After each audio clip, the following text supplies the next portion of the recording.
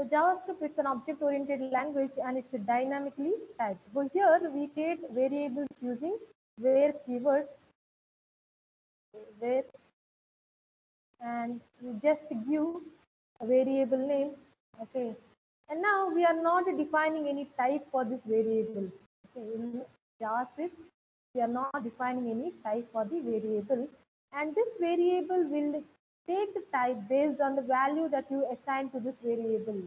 For example, if you are assigning A, B, C, which is of type string, okay, then this variable will be of type string. Okay. Similarly, if you are assigning the value A is equal to 1, 2, 3, then this variable is of type number. Okay. So like this, the variables will be taking the types, okay, based on the value that you assign to the variable. So we call it as a scripting language. JavaScript is a scripting language. We don't call it as a programming language. So it is a client-side scripting language. We tell JavaScript is a client-side scripting language. See, why? Because whenever you write any JavaScript program, the JavaScript program will be running on the client machine. That means it will be running on the browser side. Okay. Rather than the code getting executed on the server side, here we'll be executing on the browser itself. Okay. The client machine running the code locally rather than relying on the server to execute the code and return the result. Okay. So that is why we tell that JavaScript is a client-side scripting language. So there is no connection with the server. So it will not take any help of the server to execute the program. So whereas if you come to PHP and all, it is a server-side language. Okay. Because to execute the PHP code, we will be taking the help of the server. But here we are not taking the help of a server to execute the program. That is why it's a client-side scripting language.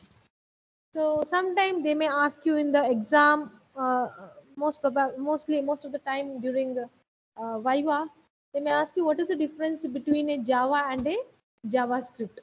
Okay, so to highlight, there are few points. So Java, it is a programming language, whereas JavaScript is a scripting language. It is a strongly typed language. That means we declare int, float, and all. But here we don't declare any type, so it is called as a dynamically typed language. Okay. And types are known at the compile time. So when you write the program, you'll be declaring the type of the variable. But here the types are known at the runtime. That means compile time type checking is impossible. Objects in Java are static. Okay, so that means if you declare a variable as int, then it will be of type int.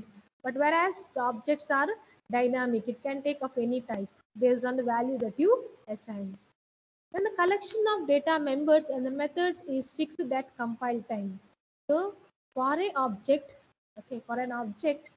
you will be declaring certain data members and methods. They will be fixed at the compile time. But whereas in the JavaScript, the number of data members and the methods of an object can change during the execution. And the last point is Java is an object-oriented language because it's a pure object-oriented concept. Everything will be in terms of objects. Okay, all object-oriented concepts are supported in Java. But in JavaScript, it is not a pure object-oriented language. We can call it as a object-based language.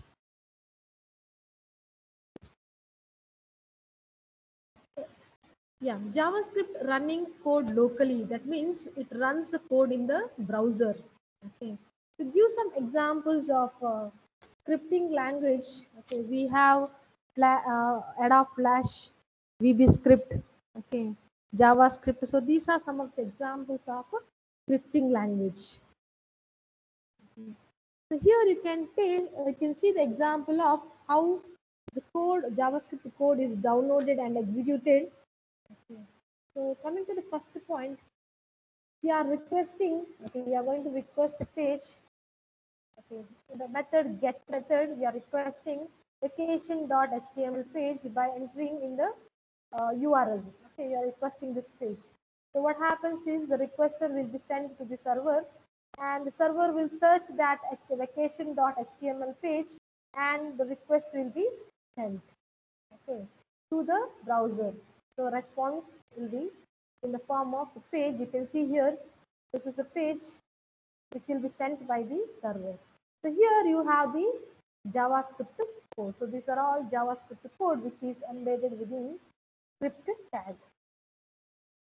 Now what the browser will do once it gets the code, it will execute, the browser will execute any JavaScript as required. Okay, so it will execute this code, and browser will then display the page to the user. So browser will alone will execute the page. Okay, it will not take the help of the server. So this is a neat diagram showing how the JavaScript code is downloaded and executed. Okay. Now coming to what are the advantages of going for client-side scripting language. So we have main three advantages. The first one is there is no load on the server. Okay. So since we are not taking the help of the server to execute the program, so there will not be any load on the server while executing the JavaScript code. Browser can respond more rapidly to the user events. Okay. So if you are using JavaScript code, then you can reply, the browser can respond user events quickly. User events can be, for example, a mouse click. Okay, person is clicking. Okay, so that is an event. Keyboard. Okay, we are giving an event, keyboard down or keyboard up. So these are different events. Okay, so whenever he uses any events, okay, then the browser can respond more quickly. So for example, the person or the user is clicking on the button. Okay, so immediately the browser will give some response, maybe in terms of opening a new page, opening a new window, or giving a pop-up message. So the response can be given neatly using JavaScript.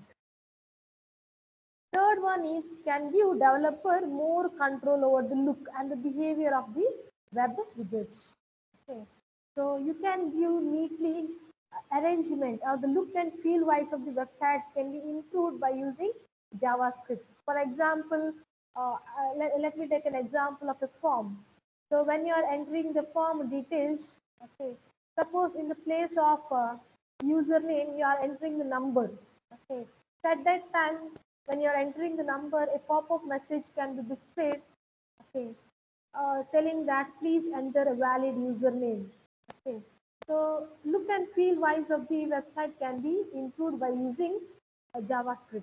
Okay. And similarly, you can do a validation. The most important concept of JavaScript is validation. Okay, validating the form. For example, validating the email address, validating whether you have entered a 10-digit phone number. Okay. So for validation, we will be using JavaScript. Next, coming to the disadvantages. So there are main four disadvantages. First one is not all the browsers supports script. Okay, so this you have to remember. Old browsers like IE browsers, Internet Explorer browsers, sometimes may not support the JavaScript code, but nowadays, okay, nowadays the recent browser all they support the JavaScript code. But if you come to old browsers, they don't support some of the JavaScript code. Next one is different browsers or different versions of the browser supports script differently. So this also you have to remember. So different browsers or versions, okay, they display, they take the script code in a different way. So while you are uploading, okay, while you are uploading your website to the server, okay, you have to do testing. Okay, more quality assurance testing is required. So you have to test your website if you are using JavaScript. You have to test your website thoroughly using different browsers and using different versions. Okay, so that it will not affect the end user. Okay, the end user can neatly get the website. So quality assurance testing is required. So more testing is required. Next one is more development time. So that is why, okay, when you are developing the code also, it takes more developing time and effort might be required. If the code is already present, suppose if the script is already there, okay, if the script is not available, okay, if the script is not already available through other source, okay, sometimes you might need to uh, create the script from the scratch, okay. At that time, you need more development time and effort, okay, when you are creating a new script. Because one thing is you have to uh, check whether your script is working in different browsers and different versions. Next, code reusability issue. Okay. So one code may not support in one browser, okay, and similar one code may not support another version of the browser. So these things you have to take care. So code readability issue. Okay, then this browser may not be able to read the code. So let's look into some other examples of scripting language. So the first one is Adobe Flash. Okay. So most of you might have heard about this Adobe Flash. Okay. So when you are displaying the website, you might have seen our own college website, you will be getting a Flash there. So, so Flash, it is a multimedia software platform. Okay, with a Flash, Adobe Flash.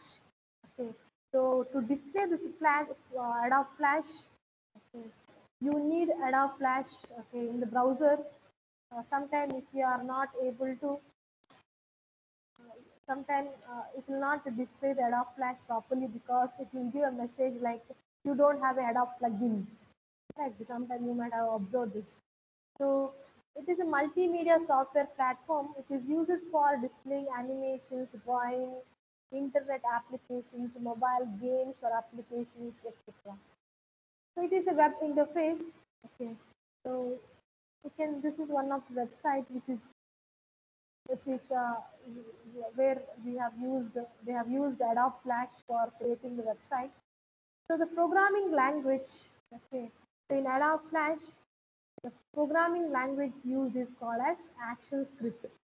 Okay, so here we are using the programming language called as ActionScript. So here the more important concept is Flash object.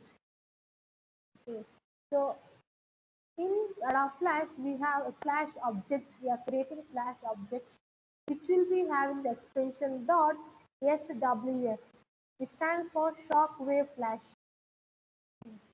Similar, as you can include JavaScript in HTML code, same to that you can embed Adobe Flash script, okay, within an HTML document using the tag object.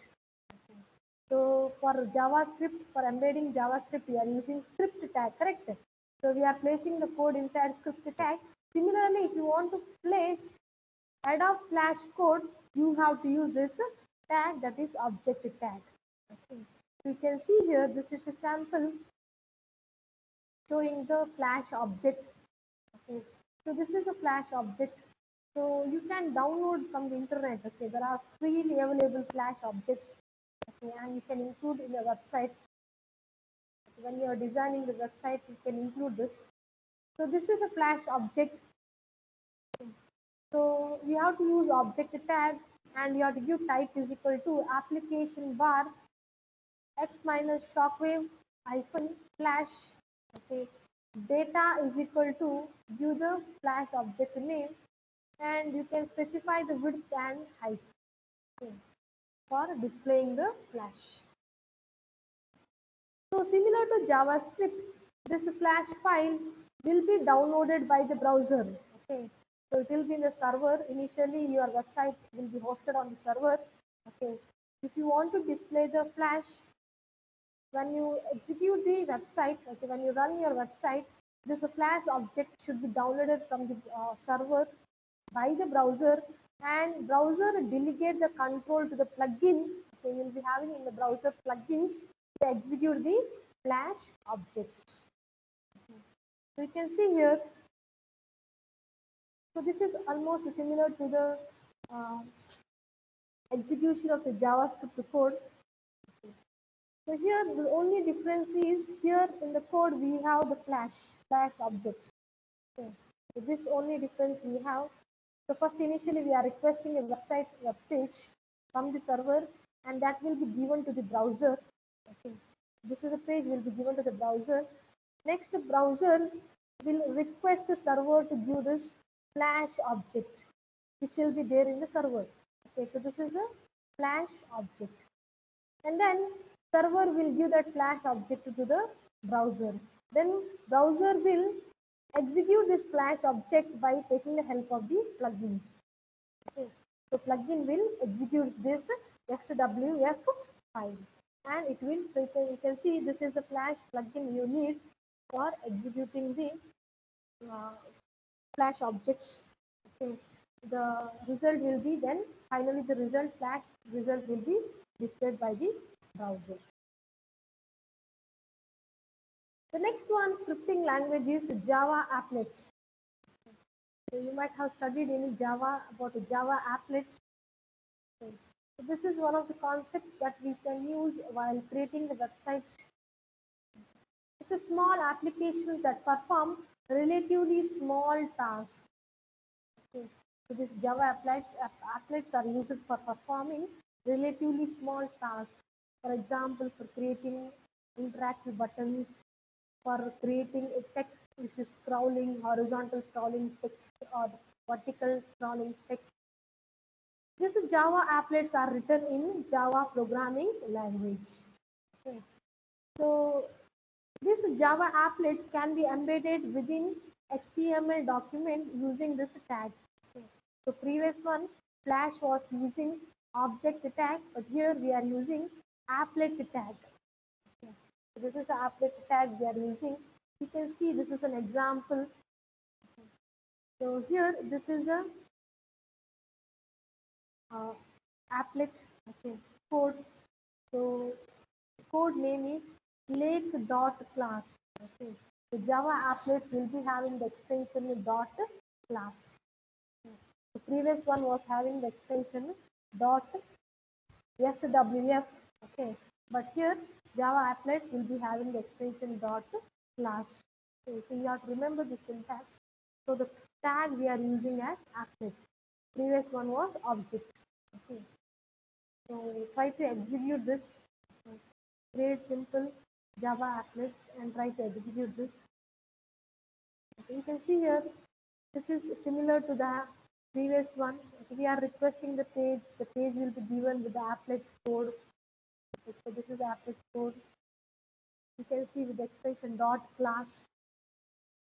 And after that, from the server we are getting this applet, okay, ap.class from the server.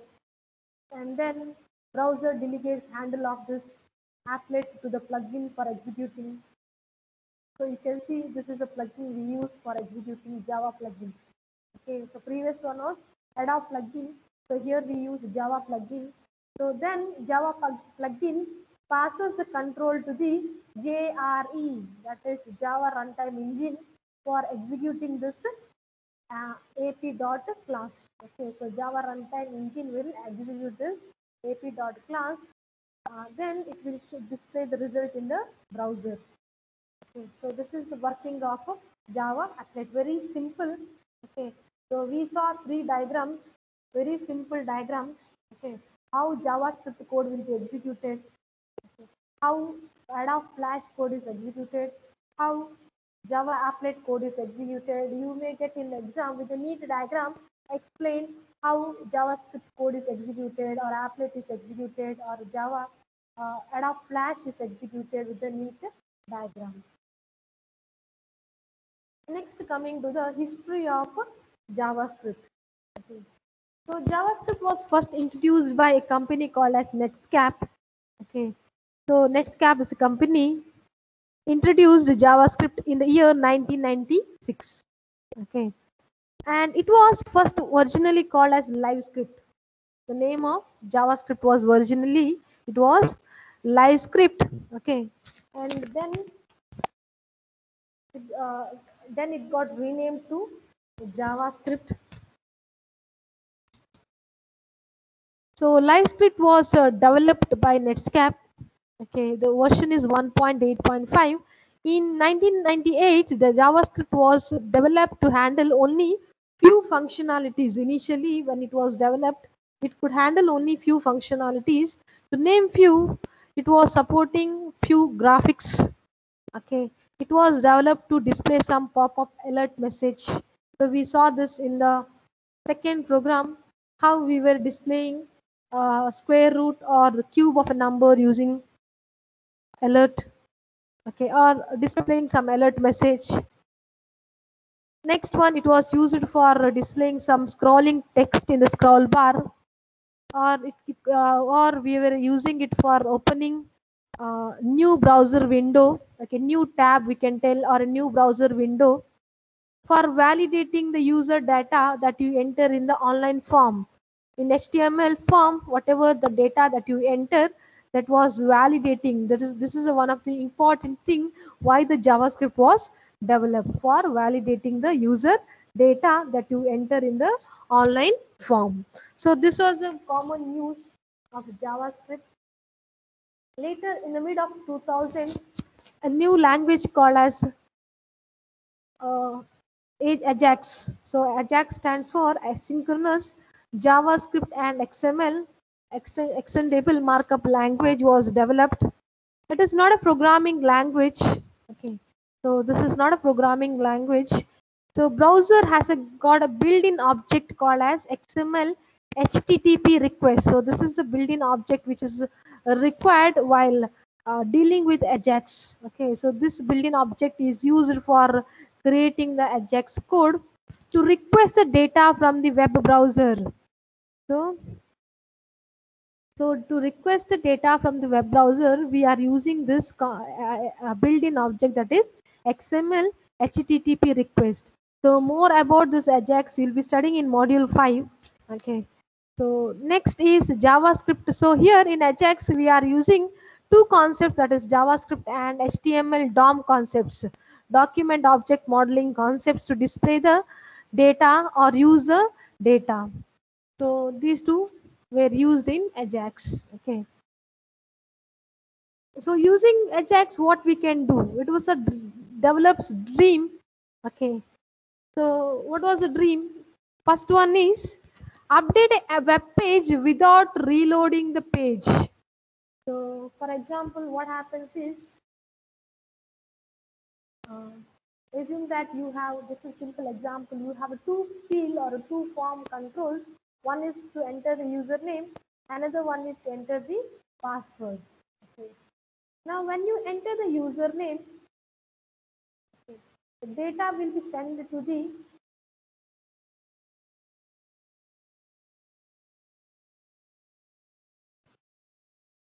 data will be sent to the server. It will be sent to the server.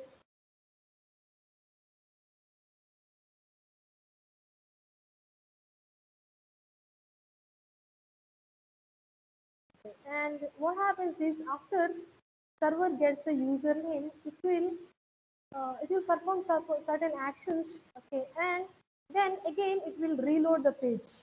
It will reload the page, and then you'll be entering the password. After that, you'll be entering the password. So here, some fraction of seconds will be wasted for reloading the page. Okay.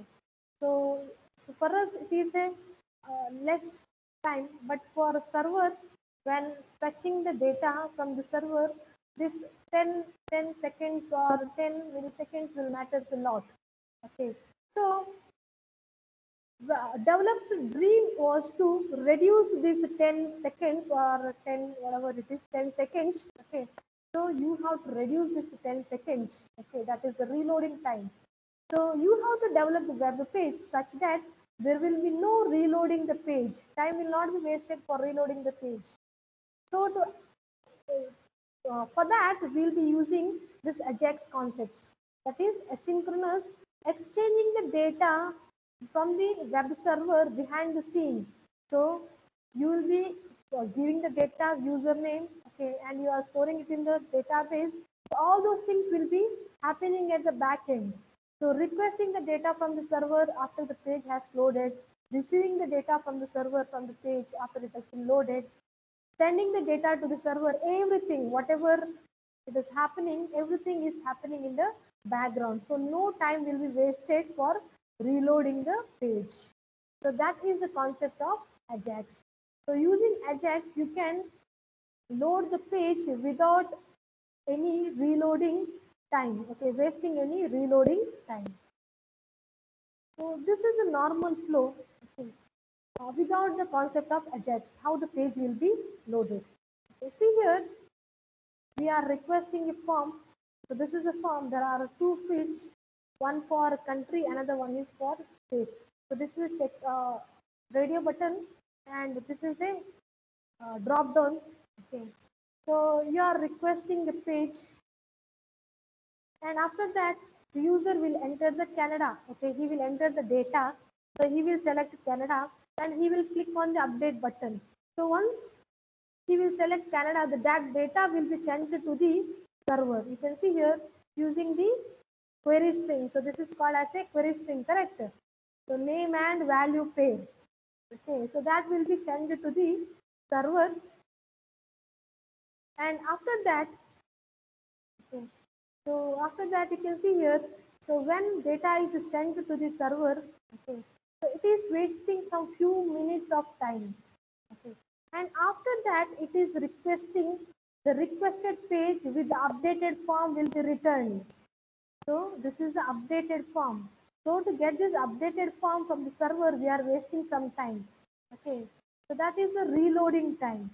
So after that, he will be selecting the state. So state he will be selecting, and then user will continue with the form. So here every time the data will be sent to the server, and data will be you are getting the updated form. So some amount of time will be wasted for loading the data or loading the page. So that is a normal flow without the concept of Ajax. Okay. So if you are using Ajax concept, you can reduce this reloading time. Okay, so this reloading time is right. So everything will happen at the back end without the knowledge of the user or the browser. So this is all for today. If you have any doubt, you can ask.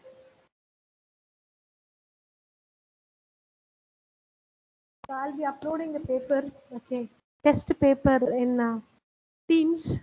Please take the test. Okay.